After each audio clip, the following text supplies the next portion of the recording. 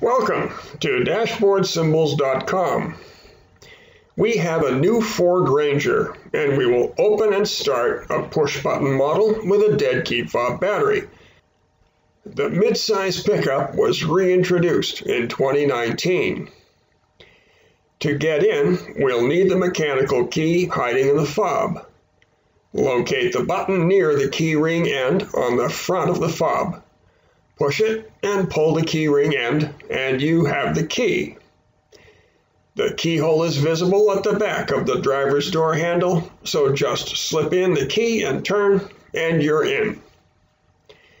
Note here that if the interior lights or other electronics are not working, the main 12-volt start battery may be dead, and you will need roadside assistance, but it won't hurt to give the following a try.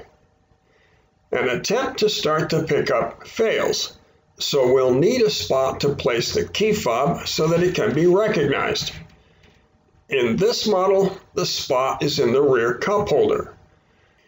Drop the key fob into the cup holder parallel to the front to rear direction of the vehicle with the buttons facing up. Then start the vehicle as normal.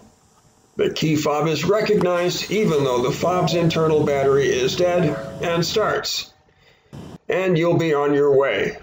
Don't forget to get new batteries for your fobs.